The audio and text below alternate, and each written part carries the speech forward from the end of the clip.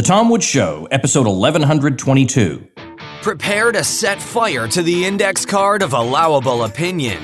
Your daily dose of liberty education starts here. The Tom Woods Show. Folks, in 2018, more people than ever are going to be starting up a side hustle online. I know how to do this, and I'll show you step by step exactly what I do in my free ebook, 5 Paths to an Online Income. Grab it over at pathstoincome.com. Hi, everybody. Tom Woods here. John Bolton and his appointment as National Security Advisor is our topic of conversation today. And who better to talk to about this than Scott Horton, who is the foreign policy go-to guy in the libertarian world. Check him out at scotthorton.org, where he hosts the Scott Horton Show. Absolutely outstanding stuff. He also hosts anti-war radio on KPFK in Los Angeles. He is managing director of the Libertarian Institute over at libertarianinstitute.org, and he's the editor over at antiwar.com. Many, many good things to be said about Scott, but it's time to say some, let's say, less flattering things about John Bolton. Very glad to have you once again, Scott. Thanks for being here. Thanks, Tom. You know how sometimes people meet at a funeral and they haven't seen each other in a long time and they say, "I'm sorry we have to meet under these circumstances." Yeah. Scott, I'm sorry I have to have you on the show under these circumstances. It is. Time. It's a hell of a thing, isn't it? I have you on in the midst of every disaster in the world. Always great to talk with you, my friend. I appreciate it. Yeah, because I need to talk to Scott Horton at a time like this. So John Bolton now has been tapped to be the National Security Advisor. Can you say something first about the outgoing H.R. McMaster and maybe contrast him with Bolton? Oh, he's horrible. Good riddance to H.R. McMaster. He's the guy who just basically steamrolled Donald Trump into escalating the war in Afghanistan the same way Petraeus did to Obama back in 2009. And you know, they launched, they've escalated by 4,000 or 5,000 guys, and now years commitment more to combat there. I mean, I guess Trump could flip-flop around. Sure hope he does. He is horrible on Syria. Was one of the guys who wanted to stay in Syria forever. He's good on the JCPOA, which is the 2015 Iran nuclear deal. He wanted to stay within it and avoid provoking an unnecessary fight with Iran. So got to give him credit for that. But he's horrible on Russia. Absolutely horrible. In fact, there's a great article by Mark Perry about the split between General McMaster and his former commander, Colonel McGregor. And they had their basically, their competing plans for in the event of war with Russia and Eastern Europe, which is the way you do it. This size brigade and that level of supply line and whatever on the logistics of how it would be fought and this kind of thing. And they had this big competition there, but McGregor is the much more conservative in a good way guy. McMaster's former commander from Iraq War I, who, clearly, obviously if you ever see him on TV or anything, he doesn't want to pick a fight with anybody. Whereas H.R. McMaster is one of these guys who, on North Korea, remember all the stories in the Wall Street Journal and everything about, well, they have a plan that maybe they'll give North Korea a bloody nose and they'll hit some nuclear sites and some missile sites. And then that'll be the warning to them that they better look out. Although, of course, that would have a major risk of escalating. And some of the stories about his ouster were that it was Mattis, General Mattis, Marine Corps General Mattis, the Secretary of Defense, or retired now, but still, and General Kelly, another 4-star Marine Corps general who's now the civilian chief of staff, that they were the ones who pushed McMaster out because of his insistence on pursuing the more hawkish options on North Korea. And that they were, worried this Army guy's out of control. The Marines pushed him out of there. Which is kind of an interesting take on it anyway. I don't know exactly how true that is, but yeah. So McMaster, he's one of these guys who apparently believes his own BS on all of these things. So that's the worst thing you could be, right? That's Hillary Clinton's problem, right? She's the head of the class, but she believes everything she thinks and with no exceptions and no review. Well, let's move on then to John Bolton. And here I've got, courtesy of you, an article that you wrote almost 13 years to the day as we record this, actually, when Bolton was nominated by George W. Bush to be U.S. ambassador to the UN. God, I'm old. So I'm gonna link to that article at tomwoods.com/1122. Not like it took a lot of effort to be prophetic about John Bolton at that point, but pretty much everything you say came true. I do want to ask you one specific thing about the article. You actually have this line. You say, although he is such a lying warmonger that he's often mistaken for a neoconservative, Bolton positions himself rhetorically somewhere closer to libertarians and anti-war conservatives regarding the application of international law to the United States. Can you just elaborate on that one specific point before you go any further? Yeah. Boy, you could tell I was sort of a Will Griggian, John Birch influence still a lot back then. I really do sound kind of right-wing in that article. It's funny. But I do still mean it, of course. You know, I'm an anarchist, so abolish the UN first, even before you get to the US, right? Abolish them all. So my position there, the article is called Who's Afraid of John Bolton? And it's basically describing him as a funhouse mirror version of Ron Paul, right? So where Ron Paul says, well, we should have total independence and peace. We don't need the United Nations to tell us that it's illegal to start a war. We don't need the United Nations to tell us that we have to prosecute our war criminals if we have some, which we do, by the way. That's our business to do. And we should just lead by example and respect the independence of the rest of the world too, right? And so from that Will Griggian, Ron Paulian view, then the United Nations is a big trap that gets us into trouble. You can't have all this international law unless you have a one world army to enforce it. And guess who's volunteered for the job? And then, of course, we see what that does to the world and to our own society when our government puts America in this role. And so instead, we should just be unilaterally at peace. We should have a Swiss foreign policy where we don't need a veto on the Security Council because we just don't have an international policy at all, other than leave us alone and we'll leave you alone and everything is cool. No sanctions, no threats, because we have actually no states on the planet to fear. And our only enemies, the only actual enemies we have are these stateless bands of jihadi terrorists who are provoked by America's intervention in the first place and who are sustained by our allies and a lot of times, including even by our own intelligence agencies. So really none of it has to be. And so that's the point of the article, is that if we would take John Bolton at his word that none of this international law applies to us, well, what about the part where we have to enforce it on everybody else? Can we abandon that too? And that was kind of what I was getting at there. Yeah, first of all, I love that expression, the funhouse mirror version of some. I'm going to use that at some point. We have a lot of funhouse mirror versions of our good guys. Yeah. So I'm looking at a recent article. I mean, the American Conservative has been very good on this, and I've got an article here where they just list they don't elaborate on, they list where he stands on various issues. But in a way, even without knowing the details of Bolton, I could have guessed where he stood on any of these issues. But Gareth Porter had an article recently about how when Bolton was in the Bush administration, he was actively trying to undermine already frayed relations between the U.S. and Iran. And he actually just fudged evidence to claim that there were nuclear sites that weren't actually there. Mm-hmm. I assume you've read this, and I'm sure you know about all that, but can you start there? Start with Bolton and Iran. Yeah. Well, geez, I'm sorry, everybody. I hope this isn't the rest of the interview because he's horrible on Russia and North Korea and all kinds of things. All these crises are his fault personally with Russia and Korea. I hope we can get back to that. But Iran. The guy's obsessed with Iran. And, he basically just has Israel's point of view on Iran. And he spent his time in power in the Bush administration, first as the Undersecretary of State for Arms Control and Prevention under Colin Powell. Well, next to Colin Powell, at least at the State Department there in the first term. And then later was the recess appointment, unconfirmed ambassador to the United Nations, and constantly working all the time to prevent negotiations from working.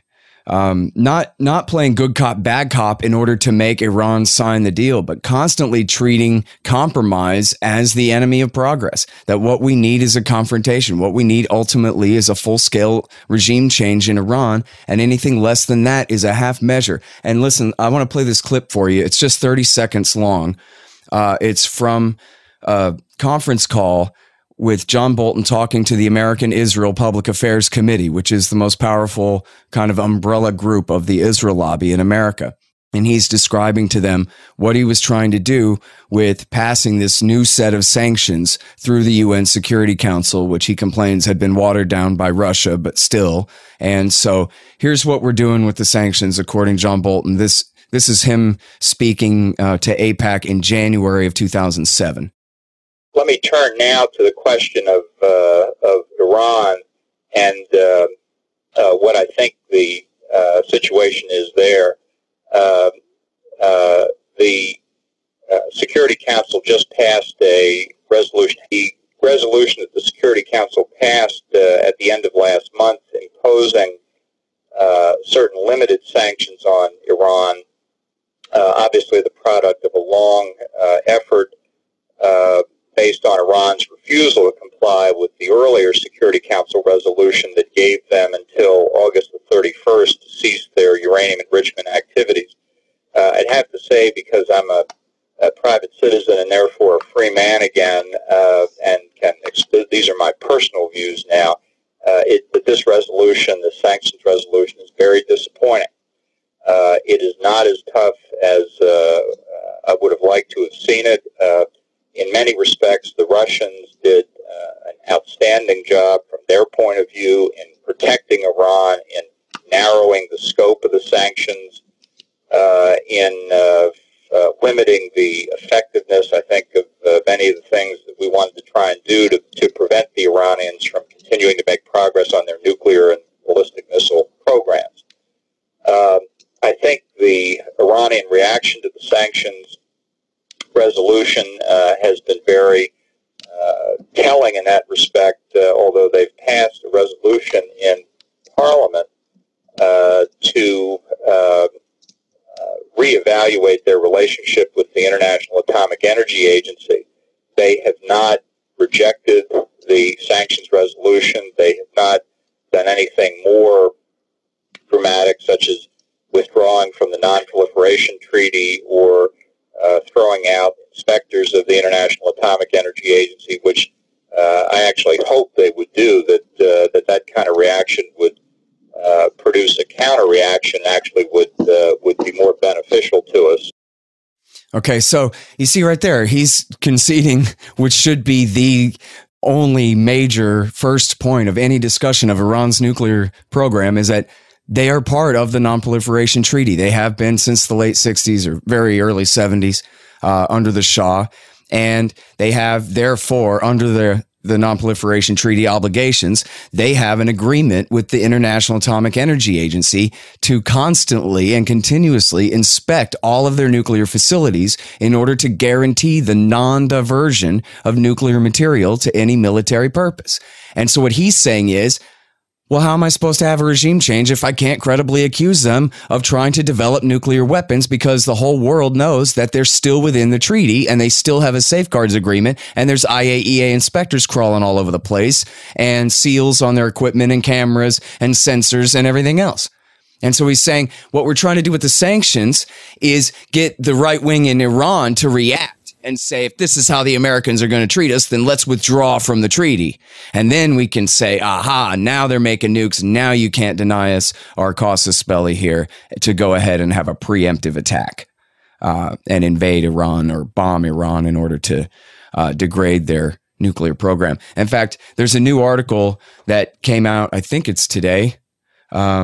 Yesterday in the Times of Israel, where the former defense minister of Israel, Shaul Mofaz, says that when, and this is not after, this is when he was still in the government, in the Bush government, that he urged the Israeli government to go ahead and start the war when George W. Bush would not. I mean, George W. Bush told Ehud Olmert, no. And we understand your concern. Don't worry. We're not going to let them make nuclear weapons, which, of course, they're not making anyway. So it's not going to happen. In fact, Bush complained in his memoirs, how am I supposed to start the war after the CIA said in 2007 that Iran wasn't making nuclear weapons? There goes my fake excuse to start a war, right? So shrug. And Bolton then told the Israelis, you guys should start it anyway. And of course, we know from Seymour Hersh back at the time that Cheney was telling them the same thing. And then that would be okay to do an end run around Bush and to try to force us into a war with Iran for Israel. by provoking an Iranian reaction, literally in that way. So, and then if you listen to anything he says about Iran, even when he talks about Syria, you know how I've told you over and over, Tom, that the war in Syria that the Obama administration has waged there is basically they're trying to get rid of Assad as their consolation prize after George Bush shooting America and our Sunni ally coalition in the foot by invading Iraq and fighting a civil war for the Shiite supermajority backed by Iran there. And they said, well, we can't start Iraq War II all over again and fight the whole civil war for the other side, right? So, but what we could do is take out Assad. Well, and I think that's really, if you hear Obama tell it to Jeffrey Goldberg in The Atlantic, I Don't Bluff is the title of the interview, that's exactly how Obama saw it, that this could help take Iran down a peg. And yet, so Bolton says we shouldn't be messing around with Assad. We should just do regime change in Tehran. And then that way it doesn't matter if Assad's still in power in Syria because he's no longer a conduit for the evil Ayatollah regime that we already got rid of. So why mess around? And that's the point of John Bolton point of view of John Bolton on that. And by the way, if we have a war with Iran, not that they could ever attack the United States of America, but they can attack American assets all up and down the Persian Gulf, including in Bahrain and Qatar, where we have the Fifth Fleet stationed at Bahrain, and we have a massive air base in Qatar. We have God knows what in Kuwait and in Iraq, where Americans are right now fighting Iraq War 3.5. After the fall of Islamic State in Western Iraq, there's still a permanent mopping up exercise to do in Western Iraqi Sunnistan there.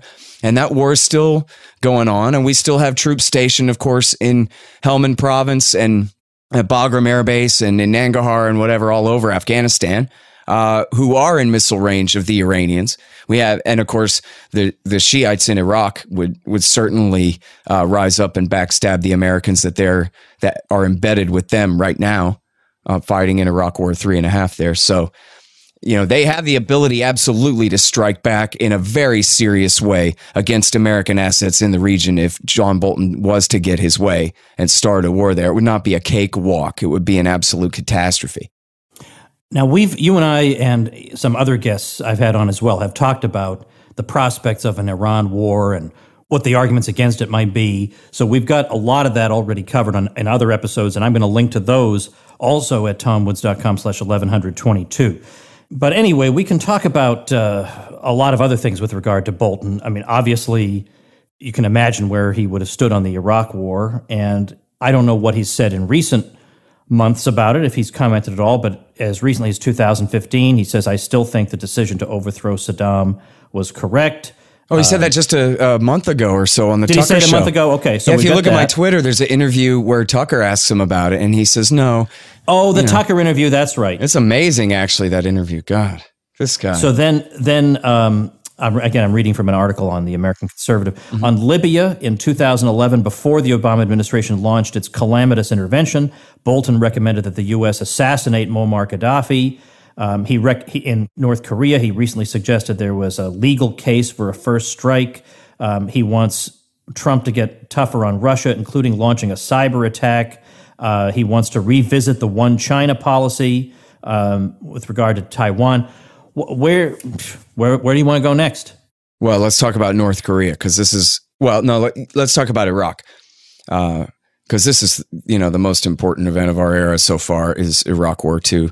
And his role in that, he played a huge part of it in the State Department in the first Bush Jr. term. But one of the things that he did was he got this Brazilian named Jose Bustani fired from the OPCW, which is the Organization for Prevention of Chemical Weapons. I think, yeah. Anyway, this is the UN organization that has a specific mandate. They're like the IAEA of chemical weapons. Kind of thing. That's their speciality.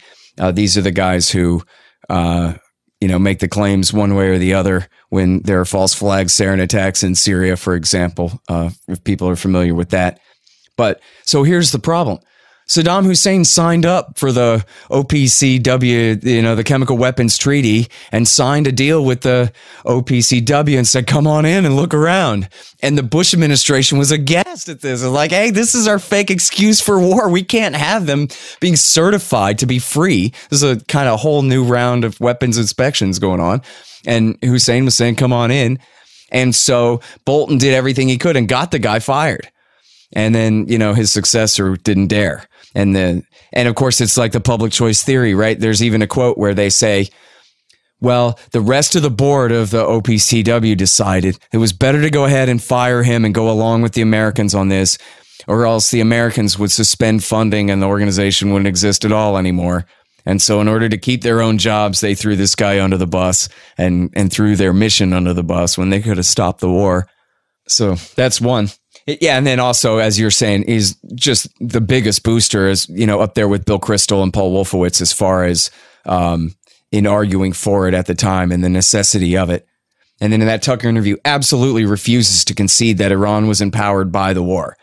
Just because they were empowered later doesn't mean that it was the war that empowered them or some kind of thing. He tries to do these gymnastics around it. And Tucker didn't quite follow up, but obviously. Yeah, so in other words, they would have been equally powerful if Iraq were just as strong today as it was 15 years ago. Iran would be equally powerful in the region. I mean, how could that be? He basically implies he says the mistake was installing Paul Bremer and the Coalition Provisional Authority, which in other words, that's part of the narrative that they should have just gone ahead and installed Chalabi and left, and then everything would have been fine, which is just nonsense. Oh, yeah. I mean, the history of the war, the most important part of the war for people to understand is the Ayatollah Sistani, the highest ranking Shiite cleric, in January of 2004, said, if you believe in God, go outside and tell George Bush, one man, one vote. And they did. And that was it. Because what were they going to do? Start the war all over again against the supermajority they just invaded on behalf of? Nope. And so, but then at that point, it was simply a battle to put Iran's men in charge in the country, the Dawa Party and Scary and the rest we've talked about before. So the Bush guys imagined that the Iraqis are basically irrelevant here. The people of Iraq are basically irrelevant. We'll just have our own way and do what we want. But then it didn't work out like that. All right. Now that one was kind of obvious, but less obvious because people don't probably keep up that much with Bolton would be what his views on North Korea are. And North Korea is a real, in fact, I just the other day, I was talking to, an acquaintance who said, yeah, I'm not thrilled with the way the country's going, but the appointment of Bolton, now that's great. We really need a guy who's going to get tough. And I just didn't know where to begin really talking to this guy. Mm. So Bolton is saying we could make a case for a first strike, a legal case. But okay, a legal case is different from should we do it? Does he think we should do it is the question. Yeah. All compromise to this guy is, conceding to Hitler at Munich. Everything's a zero-sum game, and, America is the strongest power. We should never have to concede anything to anyone ever. Doesn't matter if we're right or wrong, or if they've got a point or not, or any kind of thing at all. And where, somebody who's not a lawyer maybe could understand that actually America has so much. As he says, we're such a dominant power. We have so much that we can afford to give a lot and it amounts to a little, right? We have so many carrots to offer North Korea, maybe not even with sticks at all, that, if it was Ron Paul, for example, he would just, and I know this because he told me so, he would just drop the sanctions. He would recognize our government. He would immediately, as fast as possible, move to negotiate a permanent end to the Korean War, which we still, kids, do you know that we still only have a ceasefire is all we have to end the Korean War of the early 1950s. And he would move that peace and he would, basically give them a security guarantee. We promise not to attack you. And then I forgot if he said this or not, but obviously I'm just making the case. It'd be easy as hell for America to say, you give up your nukes and missiles because you don't need them anymore because we're not a threat anymore. We're going to work this out. We're going to, just like with Nixon and Kissinger shaking hands with Mao Zedong, we still have a lot of outstanding issues. But we're going to go ahead and break the ice now. We're going to work out the outstanding issues later. But we're going to go ahead and stop being enemies. And so we could afford to do that. That's obvious. And, just like, and I'm a libertarian, I'm for abolishing the national government altogether. I'm not for taxation or anything. But if the Bill Clinton government is spending a few measly $1 billion to bribe the North Koreans to not make nuclear weapons and to stay inside the non-proliferation treaty, then like, hey, okay, we'll abolish that later. We'll start with abolishing the FBI and the CIA and stuff, and we'll put bribing North Korea to not make nukes later on the chopping block of the line items here, and that was the deal that Bill Clinton had, a perfectly reasonable deal that Bill Clinton had, where America would give them a measly amount of welfare and fuel oil, and they would pay Donald Rumsfeld's company to build 2 light water reactors. Now, the significance of that is a light water reactor produces plutonium waste, but it's very polluted with all these other isotopes and makes it virtually useless for possible nuclear weapons fuel. Whereas a heavy water reactor produces plutonium that if you reprocess it carefully one time, you're ready to go with implosion bombs, no problem. So a light water reactor is basically, you guys leave your Soviet era heavy water reactor off and we'll give you light water reactors instead. This was the deal. Now, the Americans never lived up to it. Newt Gingrich and the Republicans in Congress prevented Bill Clinton from living up to the deal, but the North Koreans still stayed within it. But when the Bush Jr. administration came into power in 2001, they immediately set about to ruin the deal.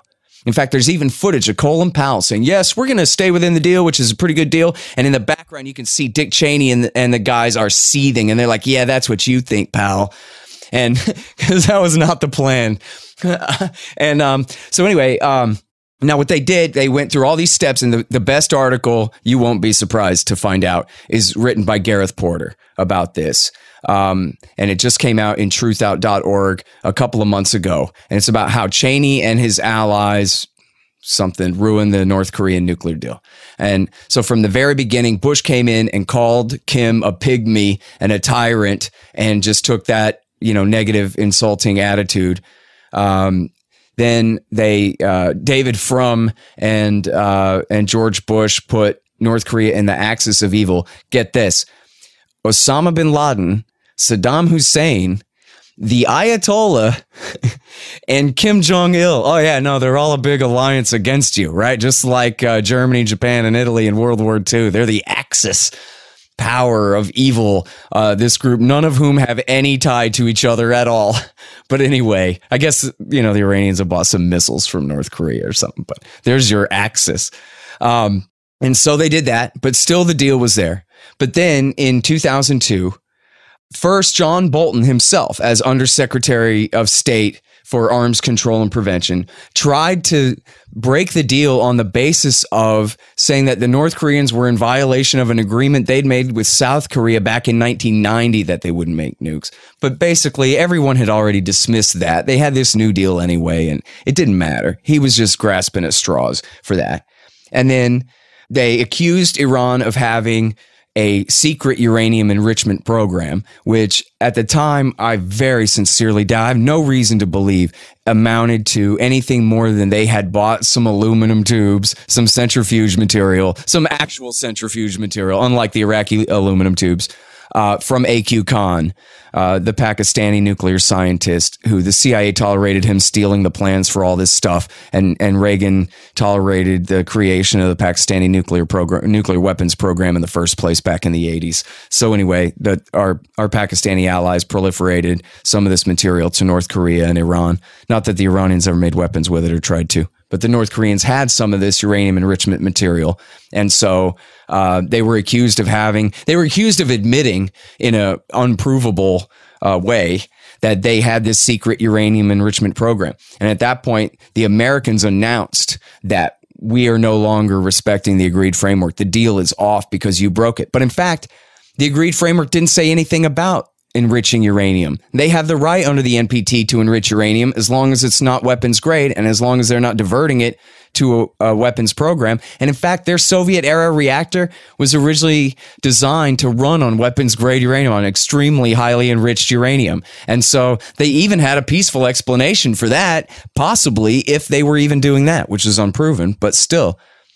So, but instead of saying, hey, we have concerns about uranium, let's negotiate further, let's figure out what's going on here, and let's get you back within the safeguards the way we want you, they took this as an excuse to abrogate the deal and say the deal is off.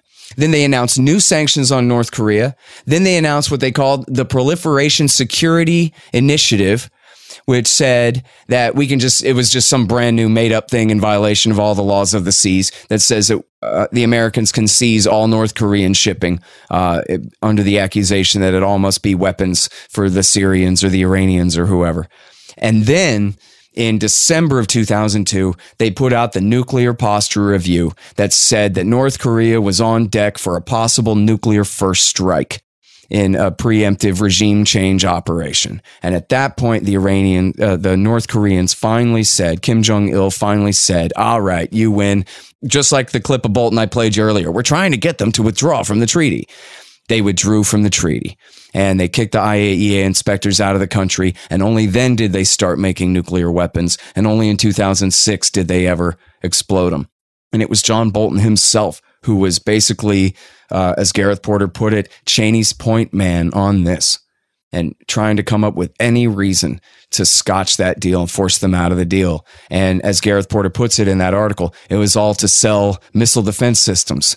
They would, rather than resolve a crisis easily or keep a deal going that's working, they would rather push the North Koreans to nukes, not so they have an excuse to even attack, because they didn't attack before the nukes were ready, right? I guess they were too bogged down in Iraq for that. But they can use North Korea as an excuse to sell the Star Wars and anti-ballistic, I guess really mostly ground-based anti-ballistic missile systems, which is just this hugest cash cow. In fact, one more tangent on that. Our current Director of National Intelligence, Dan Coates, was the original choice of Cheney to be the Secretary of Defense. This is in the book Rumsfeld by Andrew Coburn, who's awesome. And in his job interview, he said, oh, come on. Missile defense is a big boondoggle. Let's not do that, And they said, okay, don't call us. We'll call you. And it was at that point that Cheney said to Bush, well, there's my old friend Donald Rumsfeld, but your dad hates him. And Bush said, great, give him a call. And then that was how Donald Rumsfeld, fatefully for the future of all mankind, got the job as defense secretary in the Bush Jr. term. That was a huge priority of theirs, was, drumming up the threat. Get this, we have to put anti-missile missiles in Poland to protect the Poles from their historical enemy, Iran, which doesn't have missiles that can reach them and doesn't have any nukes and isn't even making nukes to put on missiles they don't have to reach the Poles, who obviously these anti-missile missiles are not for, who are, obviously this is all about Russia and not Iran at all, but makes a great excuse. And also it makes a great excuse to hold the North Korean threat over the heads of our allies, the South Koreans and the Japanese. Somebody probably has done it, but it would be interesting to see a study of 20th century diplomatic history where you have various proposals raised to solve different problems or bring about ceasefires or prevent wars and whatever. And how many times the U.S. regime or parts of that regime have deliberately tried to scuttle these, or more commonly, to make demands that everybody in his right mind knows are non-starters. Right. And not going to happen. Yeah, look at Iraq War I. Look at Iraq War I, where they're building up Desert Shield, and now you can't negotiate. What are you going to do? Negotiate and pull all the troops out now? Nah, it's on. Yeah. So Hussein has sued for peace over and over. Look at 1999, the Rambouillet Accord in Kosovo, where they admitted I was thinking the Americans that. bragged that it's an offer they can't possibly accept. Yeah. It's an ultimatum they can't possibly sign on to. It'll be a great excuse to start a war when they refuse. Yeah, so on the one hand, they can't possibly sign it. On the other hand, when they don't, then that becomes the reason to bomb them.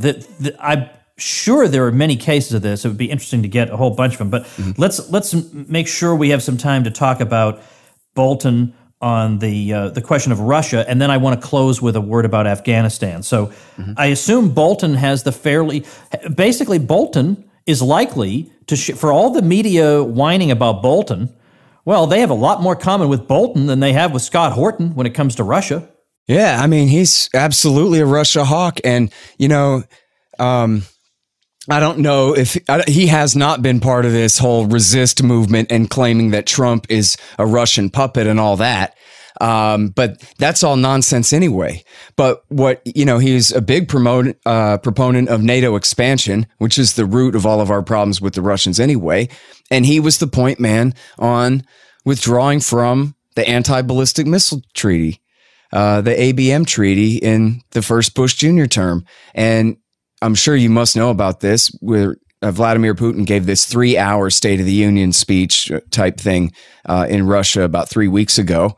And he spent a whole, giant portion of it describing Russian advances in nuclear weapons and basically explaining that the American attempt to build up anti-missile forces in such a way to give us an advantage, and possibly a first strike type advantage, in essence, canceling out mutually assured destruction, which has kept the peace, seemingly so far. He said, we tried to tell them over and over again, we tried to get them to listen to us, that listen, we can't just take this sitting down. In fact, Jack Matlock, the second to last ambassador to the Soviet Union under Ronald Reagan and George Bush, he at one point in some meeting over there told Putin, listen, you know that all this missile defense stuff is really just welfare for our corporations and the military industrial complex racket, this kind of thing, right? And Putin says, people say that, and it makes sense to me, but listen, look at the position I'm in. I got to take this as a serious thing. If you're going to be able to you're trying to make it where you can shoot down all my missiles, I'm going to have to figure out a way around that, right? And so listen to me. And one of the things he said in this speech 3 weeks ago was they're listening now. And what he did was he announced that he has, for one thing, a cruise missile, a nuclear powered cruise missile, he claims, that has virtually an unlimited range that can fly anywhere on the planet and evade any missile defense systems by just going around whatever radius is set up there. And in his cartoon of showing how it would work, he shows it launching from northern Russia down south across catty corner across the Atlantic Ocean, around the southern tip of South America, and up the Pacific coast, where then it could branch off to either Hawaii, LA, San Francisco, whatever you got. The long way around to the American Pacific coast, just to prove the point. And then talked about a new ballistic missile, an extremely heavy ballistic missile that will come up from the South Pole and from the South, where America has no missile defenses there, instead of over the North Pole. And they even show in the cartoon South Florida, Mar-a-Lago as the target. And then they talked about a drone submarine, an unmanned submarine that's meant to deliver, multi-megaton warheads to, say, for example, the Bay Area. And when you get into the tens of megatons, you're talking about being able to really kill all of those cities in one shot. And then also he talked about supersonic, ultrasonic, hypersonic, whatever, gliders that can, never be tracked and shot down. And that can be launched from jets, and also another version that can be launched from intercontinental ballistic missiles as well, and where they can have multiple hypersonic gliders. And he's just saying, basically, the Americans act like they can just do whatever they want. Does this sound exactly like Ron Paul talking in the debate with Giuliani? You think you can just do whatever you want and ignore and pretend that there are no consequences, or when the consequences come, they're all motivated by something else. But when you insist on looking at it that way, you do so at your own peril. And so now, look at me now. And, in essence, this is one rocket could kill all of Texas, right? San Antonio, Houston, and, all of, Texas City and Galveston and Corpus, Dallas, Fort Worth, and El Paso and Austin and Fort Hood. And we're done. Fort Bliss. And that's one rocket to take out the biggest state in the Union. I mean, forget Alaska, but, so, now are you deterred, John Bolton? Or now this just proves, as George Kennan predicted back in 1998, when the Russians react, the American hawks will just say, see, this is why we need NATO expansion. This is why we need this buildup to contain Russian aggression, when it's all their fault in the first place. Yeah, I don't know where to go with that, Scott, other than to say, in the interest of time, I want to make sure we get a mention also of Afghanistan. I don't know if Bolton, he comments on everything, so he must have had an opinion on Afghanistan, but I want to mention that in particular because listeners to this show are just huge fans of the book you wrote on it called Fool's Errand, Time to End the War in Afghanistan. I have people just saying it's just an astonishingly good book, and I'm getting feedback like that all the time. More people need to read it. You have a website for it, foolserrand.us, and the audiobook has just been released. And the beauty of that is, if you sign up for Audible, which you can then cancel if you don't want it, by the way, but when you sign up, you get a free audiobook. You can make Scott's your free audiobook, and then if you decide you hate Audible, you can quit and keep Scott's audiobook for free, and Scott still gets the royalty. So the link to do that is tomwoodsaudio.com, tomwoodsaudio.com. Get that audiobook that just came out. But what's Bolton's opinion on Afghanistan? I shudder to ask, but for the sake of completeness, I feel that I must.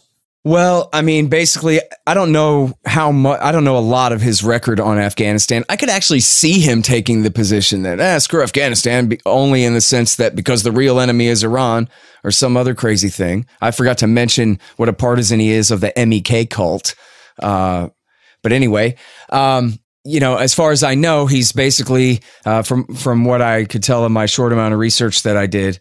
On this particular question is he invokes the safe haven myth, which just says that, if we leave Afghanistan, then the terrorists will move back in and then they'll attack us. And I talk about this in the book, but I also wrote an article for the American Conservative magazine about this called War Without a Rationale, about how the safe haven myth is exactly a myth.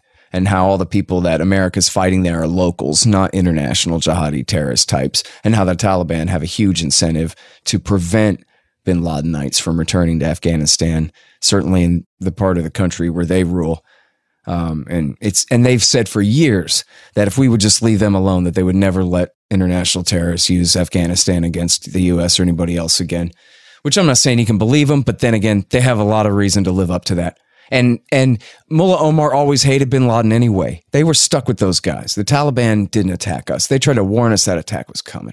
So anyway, that's all overblown, but this is exactly the kind of position that you would expect Bolton to take, right? That if you ever stop doing anything, then everything bad that happens after that is your fault. Now, it doesn't matter all the bad things that happen while you're in the middle of doing something because, hey, that's just despite your best efforts, But so, of course, he's the kind of guy who would blame Obama for creating ISIS, not for backing their group, in essence, by, one degree of separation, really, in Syria, but just for leaving Iraq. And so this is, Trump invoked that exact rationale himself when he announced the escalation there in August that, look what happened in Iraq. We can't let that happen here.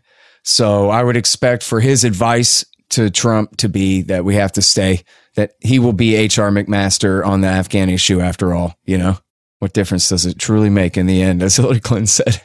I'm looking at an article in National Review by David French. Maybe you saw this. It's called John Bolton Isn't Dangerous, The World Is. That sounds like right out of David Frum. And the first sentence is, it's time to give a hawk a chance.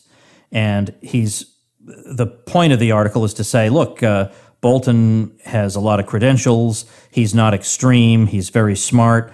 And if you're going to say he's dangerous, well, what about nuclear-armed Iran and North Korea? You're saying that's less dangerous than the presence of John Bolton as National Security Advisor? Ain't it great? That is the talking point. Yeah, it's just like Bob Higgs says about World War II, right? How they always truncate the antecedents. So you can sit here and say, we need a tough guy like Bolton to handle our crisis with a nuclear-armed North Korea that is only armed with nukes because he personally made it that way. But never mind that. It really is amazing that these guys aren't discredited, or they are, but they're just so relentless that they just never go away. And he's not truly a neocon, but basically he is. He's a lifelong Goldwater right-winger. He's not a former Trotskyite or a son of a crystal or a Goldfarb or anything, but might as well be one of them. And they just never quit. And, he's the kind of guy, especially when he's on TV and stuff, he speaks with such certainty about all his nonsense that if you don't know anything, then at least it sounds like he knows what he's talking about, And that's good enough, especially if apparently that's good enough for a guy like Trump. Even though Trump ought to know that this guy can do nothing but get you in trouble, Look at the legacy of the whole George Bush era is wish we hadn't done that. Everybody agrees about that now, But He's going to hire John Bolton to be his national security advisor?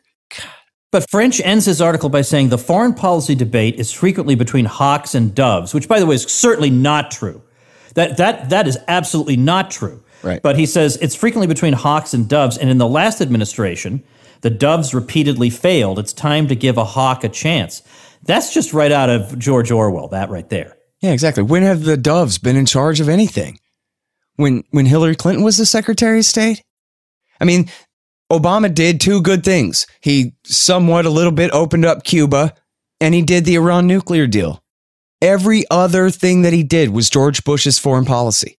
The drone war in Pakistan that George Bush was really just starting right as Obama came into power, that was his thing. The surge in Afghanistan, that was exactly what George Bush said was necessary. Too bad I'm out of time. We need a surge in Afghanistan. Good luck, new guy, on your surge in Afghanistan, he said. And then, he really made George Bush's same policy in Yemen that much worse, which we can't get into all the myriad consequences of that. Somalia, he doubled down on Bush. And does anybody doubt Bush would have done Gaddafi in the same way Obama did? In fact, maybe not, because Bush was the one who signed the deal with him. It took Obama to backstab him and start that war in Libya, which, by the way, New York Times this morning is Donald Trump is launching drone strikes against not just ISIS, but now Al-Qaeda targets in Libya, where in 2011, America fought a war for Al-Qaeda in Libya. So, yeah, no wonder they're crawling around there. When were the doves in charge? What doves? Yeah. Obama backed the jihadis in Syria, leading to the rise of the Islamic State, and then had to launch Iraq War III in order to clear out the Islamic State that he just really created. Yeah. Too bad the peaceniks are running around, dictating the American world empire, which doesn't stop killing people for 5 minutes at any time ever in the last 25 years. When you would hear Obama talk about it, he would always say, we can't retreat into isolation. Yeah. Anytime somebody would say, do you sure we need Americans in 8 zillion countries? And the alternative to that is to retreat into isolation. I know that a lot of times they just speak in sound bites because they figure that'll hold over the rubes, but it's almost like we're dealing with bots who just have programmed responses. Like when you're getting customer service messages in the lower right corner of your screen at 3 a.m. when you go to a website, there's nobody awake over there, and yet somebody's asking you, may I help you today? And it's just waiting for a few words that you say, and they'll give you a canned response. It's like that's how everybody... If we opened their heads and it was all just wiring inside their heads and it turns out they were robotic all along, I wouldn't be as surprised as I probably ought to be. Yeah. Now, meanwhile, I want to tell people that you should listen. I mean, when I advertise another podcast, that means I really support that podcast. And the Scott Horton Show should definitely be listened to because Scott knows everything there is to know. And on the off chance there's something he doesn't know, he brings on a guest who knows whatever the topic is. The Scott Horton Show is indispensable. But more than that, Scott himself is indispensable. And Scott is one of a handful of people I personally donate to every month. You can visit him at scotthorton.org. And if you like what he's doing, we libertarians need to put our money where our mouths are. When we say, in a free society, we wouldn't need public television because people would voluntarily donate to ad-free television or whatever it is that we would voluntarily do.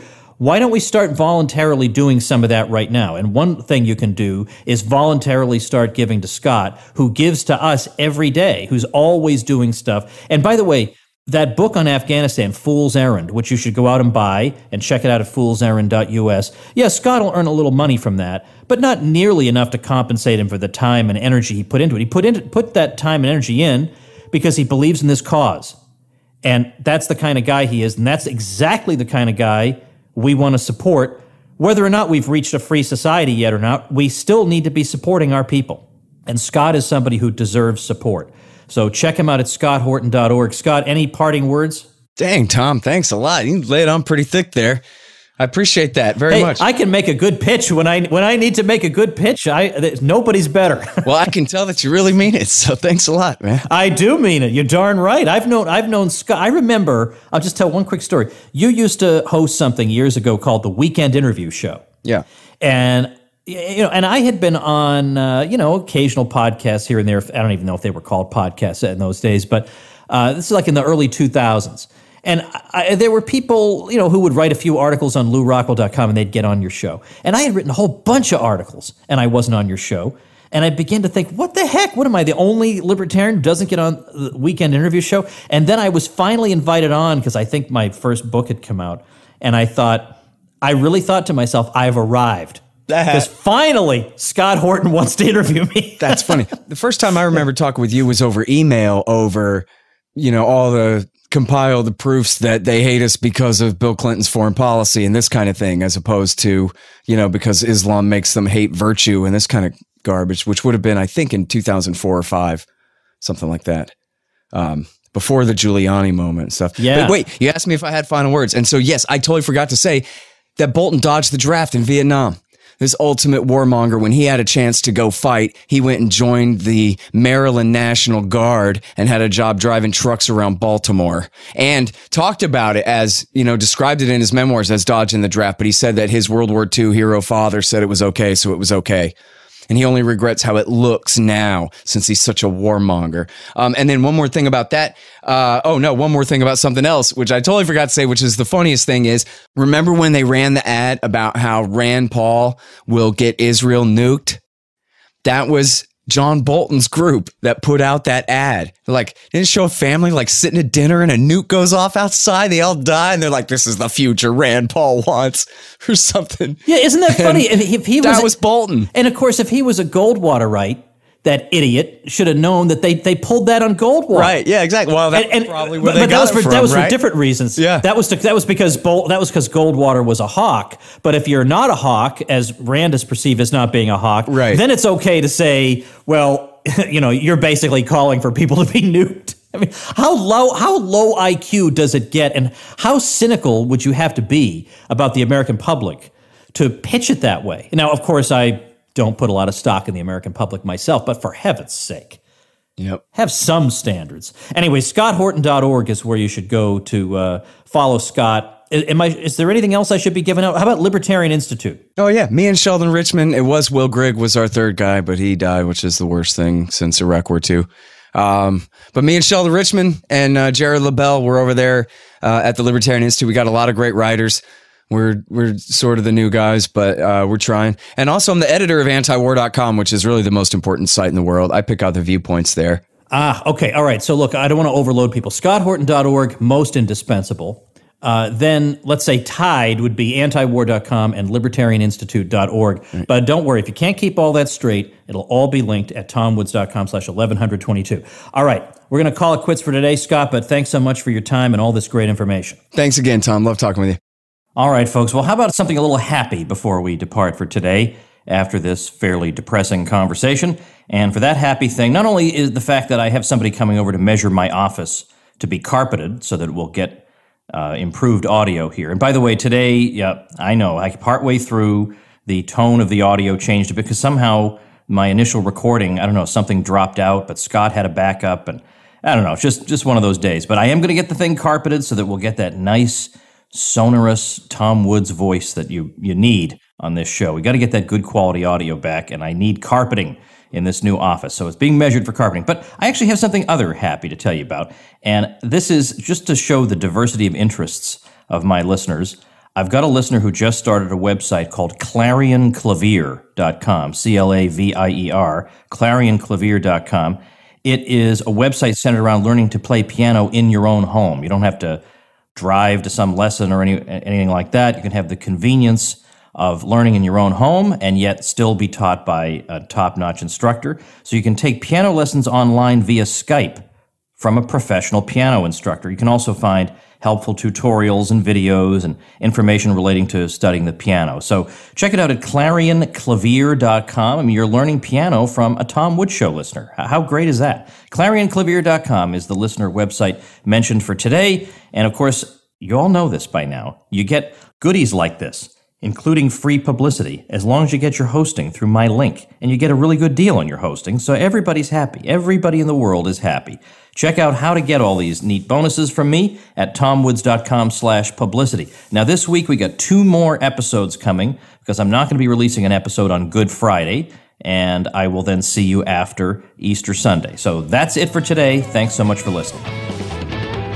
Become a smarter libertarian in just 30 minutes a day. Visit TomWoods.com to subscribe to the show for free, and we'll see you next time.